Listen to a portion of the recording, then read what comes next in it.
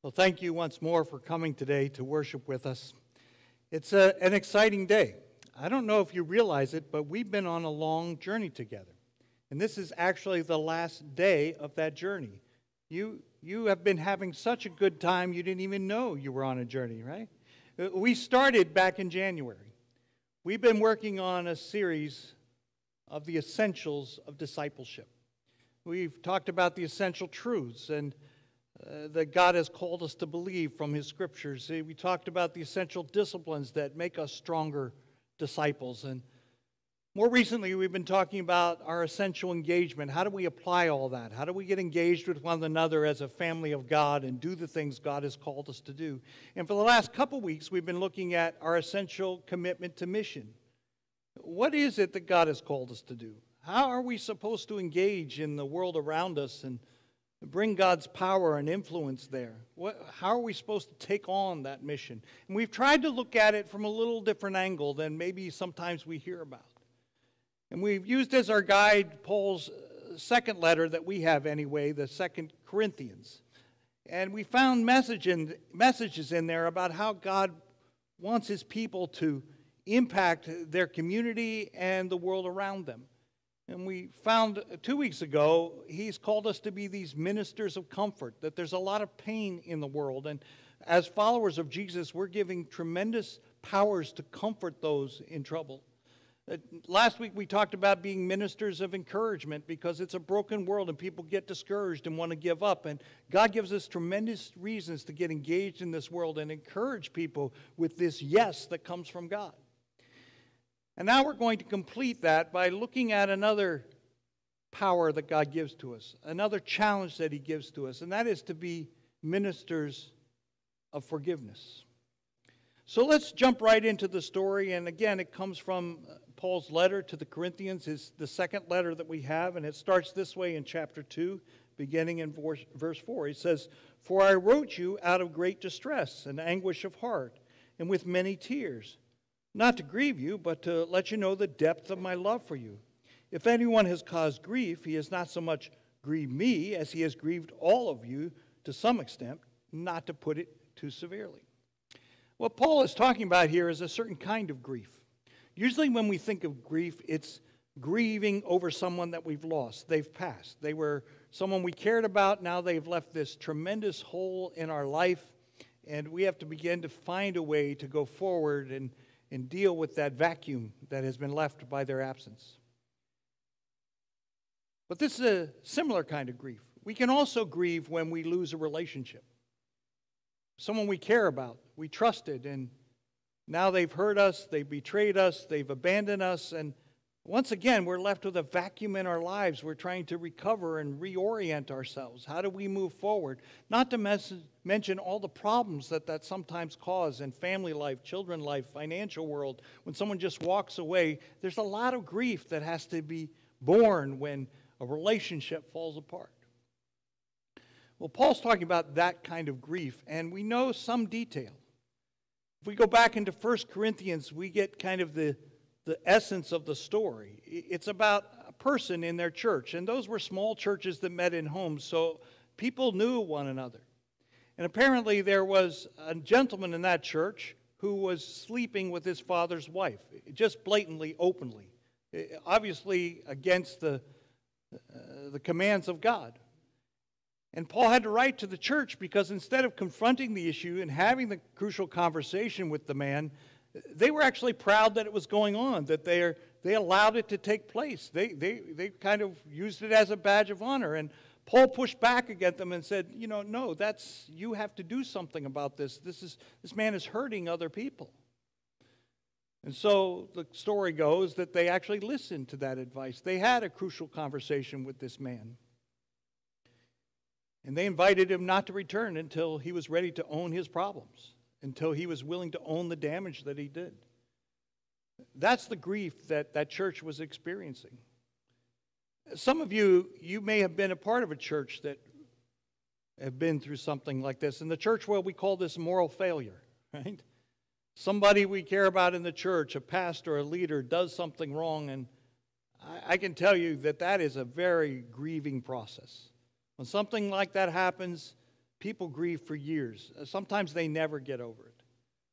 The people that were hurt and damaged, the trust that was violated, the pastor that they lost, the community life that they lost, people leave and they carry that hurt with them. That moral failure, it causes a tremendous amount of grief among God's people. But it's not just the church that experienced grief because of moral failure. We have a phenomenon going on in our culture right now outside of the church. There's some sort of moral reckoning going on. It's almost like a moral house cleaning going on. All of a sudden, people are being held to account for sins that they committed long ago, things that they said, things that they wrote. They're being held to account. There's a moral outrage about all of it. And sometimes the people are no longer even here. It's damage that was done centuries ago, and people are still dealing with that grief. And we may not always understand it. Sometimes we may not agree with it. We may not know how to respond to it, but the truth is that it's there. We see it on the news every day. It seems like the emotion is building up. People getting angrier and more hurt, more division, more failure to kind of come to terms. So this moral outrage, for whatever reason, it seems to be a contemporary issue even in our culture. And to be honest with you, I don't know where it's all going to end. I know this, that collectively we have a lot of sins in our past that have to be dealt with, right? We all have done things, and you put this all together as a nation or a culture or a region, there are a lot of unknown sins that when they come out, they're going to cause a lot of damage. So we have a lot of stuff to process here. But I also know this, that struggle will only go longer if we're not willing to listen. If we're not willing to take seriously the cries for justice and the cries of pain and the people that have been hurt, that have been processing for years, if we're not willing to listen and try to understand where these people are coming from, if we're right to the place of dismissing and disregarding and minimizing their pain, we're not going to get through this. We're just going to prolong it. But I am concerned. If we stay for too long in this place of anger and vitriol and righteous indignation and judgmentalism, we will start to destroy ourselves. We will become prisoners of the hatred and the anger and the division. Paul is telling his church that it's time to go beyond the grief. He understands the grief. The grief was legitimate. There was a legitimate loss. Legitimate damage was done. But at some point, we have to move beyond the grief and begin to experience the healing touch of God. And in order to get beyond the grief, to find that victory over grief, we're going to have to become experts in this thing called forgiveness. Small word, big challenge. Look at verse 6. Paul says, the punishment inflicted on him, that is this offending person, by the majority is sufficient. Now instead you ought to forgive and comfort him, so that he will not be overwhelmed by excessive sorrow. I urge you, therefore, to reaffirm your love for him. See, the good news is that this man, after what he was confronted, after this crucial conversation, eventually he admitted his fault. He admitted that he was wrong. He admitted that he'd done damage. He took ownership for his failure. That's a miracle in my book. I mean, I've been doing ministry for a long time, and I've had more than my share of crucial conversations with people. And the number of times they actually admit that there's a problem, very few. So the fact that this person actually said, yes, I'm at fault, and changed his life, that is amazing. And so Paul is saying, now that he's taken that step, he's admitted there's a problem, the church ought to be a place now where you come alongside that person and restore him and encourage him and help him to recover from that damage. From the time they're little children, we teach children to say, I'm sorry, when they hurt somebody. I'm not a parent myself, so I'm not sure how successful that would be. And I don't mean to be critical of parents, but I'm just saying sometimes it appears to me that when children say that, they don't really mean it. Like you've told them to say, I'm sorry, but they seem to be just going through the motions. Whether they're really experiencing sorrow, I don't know. And it's not just children. Like I've been doing counseling of married couples for a long time, and there's a lot of apologies there that don't sound totally sincere. I mean, sometimes it sounds more like I'm sorry I got caught instead of I'm sorry I did something wrong. You know, there's that whole venue of apologies that are kind of offered in word, but it doesn't have the sorrow that's in I'm sorry. Somehow we haven't owned the sorrow, the damage that we did. Apparently this man was there, though. His apology was sincere. He was owning his failure. And Paul says once someone owns their failure, now the healing can begin. It requires the church to come around. The culture in which we now live is not a very safe place to admit that you failed. It's not a safe place to admit you're wrong. In this culture, if you admit you did something, you reveal your secret sins, bad things can start to happen. You could lose your job. You could lose your income. You could lose your reputation. You could lose your spouse. You could lose all kinds of things. Our culture tells us not to admit. Cover up, cover up, cover up. Do whatever you must because you just can't confess that you failed. What Paul is saying to the church is there ought to be one place where people can come and confess that they're a failure. Confess where they have failed. Admit their problems. There ought to be one safe place where you could come. And what you're going to find there is not a bunch of judgmental people that are willing to categorize you and minimize you and marginalize you, but you find a community of people that understand. Because it turns out they're not perfect either. They've made mistakes. They have skeletons in their closet. They've been working through. But this is a community that's an expert in the grace of God. So we don't require people to wear badges on their outfits to declare where they've sinned and gone wrong. No, we're all sinners saved by grace. And so this is a safe place for people to come and experience that healing that they need. Because otherwise, as we saw in the children's sermon earlier, these people are carrying around that burden and they just don't know how to move forward. We can be the place to help them learn to lift that brick off their load and receive the forgiveness of Christ. And we could share our own experience of how that forgiveness changed our life. If we could get out into the world with that message, we understand in the world you can't admit your fault, but come here. This is where you'll find a place where we get it. And we can start the healing process together. And something happens when we provide that space for people. There is power there for us to begin to get over our grief and begin to heal and begin to come together. There's power to get through the sorrow that comes from I'm sorry. And it's a power and a victory that applies to everyone. Look at how Paul continues in verse 9. He says, another reason I wrote you was to see if you would stand the test and be obedient in everything. Anyone you forgive, I also forgive. Paul is participating in this forgiveness. He's asking the people to do this for everyone's benefit. See, when this man comes forward and the church forgives, everybody is victorious. The man is victorious because now the healing can begin. Now he can begin to own and begin to repair what was damaged in himself and in others, and make his amends, and God in his grace can begin to restore him and his relationships. The church wins because the church now gets somebody convinced by grace.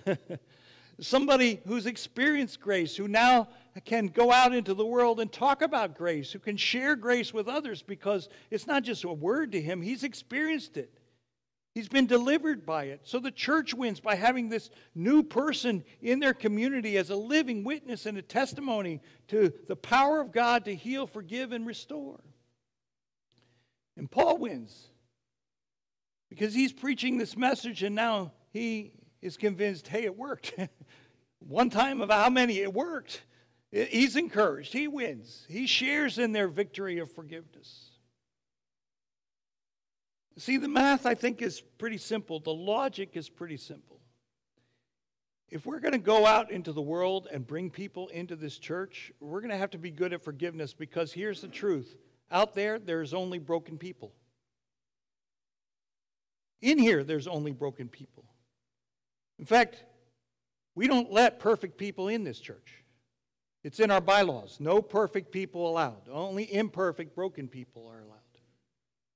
And if we're going to go out into that world and invite people to become a part of our community, by definition, we're going to have to learn forgiveness, because there are a lot of things that were done out there that people are feeling regretful about. And we've got to convince them this is a safe place to talk about that. We're not here to judge, condemn. We're here to build up, to encourage. Now, that doesn't mean we're just going to wink at sin or ignore sin or minimize sin. We're going to have tough conversations, because the healing can't begin until we understand that what we're doing is detrimental to ourselves and others. We have to have those tough conversations. We're not going to kind of veer away from God's truth because it's inconvenient. No, God's truth is the pathway to healing. But when we're willing to accept that truth and respond to that truth, then we can move forward and we can begin to be a healing place. So we're going to have to, if we want to grow this church, be very, very good at forgiving people, forgiving one another, because we make mistakes all the time. But there's one more power that comes from forgiveness, one more promise of victory, one more blessing that comes from learning forgiveness. Follow again, starting at verse 10 and through verse 11. It says, "Anyone you forgive, I also forgive. And what I have forgiven, if there was anything to forgive, I have forgiven in the sight of Christ for your sake, in order that Satan might not outwit us, for we are not unaware of his schemes." Paul says that there's an enemy out there that understands how to use our moral outrage. He understands that there's this division over right and wrong. And he's subtle enough and wise enough to begin to work it against us, to divide us. Right now, the moral outrage in our society, it has its divisive effects. People are on both sides of the issues. The split is happening. And of course, I've been in churches where this happens in a church and it splits the church. I mean, I've seen it too many times. The enemy knows how to use our moral outrage to divide us. And Paul says the way forward through that and victory over that division, victory over that enemy, is to learn the power of forgiveness. And he makes it possible for Christ's sake, in Christ. There's something about what Christ is, who he is, what he has done, that it gives us the power to forgive. See, when Christ dies on the cross, he validates our anger about sin. When we get really angry that someone has to pay for this, Christ says, I agree. Sin deserves death. He dies on the cross for that sin. He's not taking sin lightly. He's not dismissing it. He's not just pretending it's no big deal. No, it is a big deal. He dies for it. That's how big a deal. So he's not minimizing our concern. He's validating it. But when he rises again, he tells us that this is not the end of a story. Even for a sinner who's committed sins, there's new life. There's new possibility. There's new hope. Jesus rises again from the dead and gives us that life and starts a new life for us, reborn in his Spirit, empowering us to not do the things we've done before. So this gives us the power to move forward, to forgive. And that's the really point. That's the point here. What's the point of today's talk? We started off with this challenge, like how are we going to become ministers of forgiveness in our culture? And I hope we've learned through Paul's words that it's precisely that victory is available to us when we allow God to empower us to forgive. The power comes from God to do this. So we're all challenged. That's our next steps. Like, how do we up our forgiveness game? Now, I realize that's easier said than done. The reason we don't forgive is because people hurt us. We can't just dismiss that. And part of our fear about forgiveness is if we forgive them, they're going to take it lightly. They're not going to own it. They're going to dismiss it. They're going to take advantage. That we have lots of reasons for not forgiving. Can I give you kind of a little tip that I have used over the years that I think comes from this truth? Whenever I've encountered a problem in my own life that I just can't get past. The failure, the weakness, I'm stuck there, and I just can't get past it. And I keep judging myself and condemning myself. I always go back to this cross, and I remind myself that Jesus already died for my failure and my weakness and my inabilities. He died for that already. I don't have to pay the price all over again. He did that already. I need to be on the other side of He's in my heart, in my soul, and in my mind, seeking me to rethink things and how to think differently and act differently and feel differently. I need to put my energy into that side as His Spirit works in me. But on the other side, when someone hurts me, and I've been in those places in my life where I've been damaged by someone to the point that I can't forgive. I mean, I just can't. It's not in me. I don't want to just let that go. It's just too hard. I've learned to begin thinking about this cross, and I began to say to myself, God, I can't forgive them, but I know you have. You've died on the cross. You took care of it. Somehow, in your power and your infinite mercy, you've been able to forgive. I'm not God, so it's hard for me, but you've forgiven. So here's what I'm going to do. I'm going to accept your forgiveness. Right now, I can't forgive, but I can accept your forgiveness because you're God. And I will tell you that over time, what starts happening in your soul is when you accept God's forgiveness for that person, because, by the way, the cross paid for his sin too. That view of that person as someone God cares about, it starts to fill your heart, and eventually you can forgive. And I know there's a lot to forgive. I talked to somebody after the first service. Terrible things happened in their family, murders and all kinds of horrible things. It's not easy. But God did a powerful thing in Jesus Christ to begin to help us to break through. I would just urge us that if we move forward as a community here, that we make it clear out there in the world that this is not a place for perfect people to come and pretend that they're perfect. This is a place where broken people come to experience the healing power of Christ, and we're examples of that because we're going to be honest about our shortcomings, and we're going to participate in God's healing grace. And one more step. When you came in today, you found a little handout on your front page. This is the journey we've been on since January. It's Discipleship Essentials. We've worked through truths, disciplines, and engagement. And there's a reason why this is my first year here, and there's a reason why it took us through this long journey. This is the foundation that will enable us to move forward. The way we change the world out there is by becoming stronger, more faithful servants of the Christ we follow.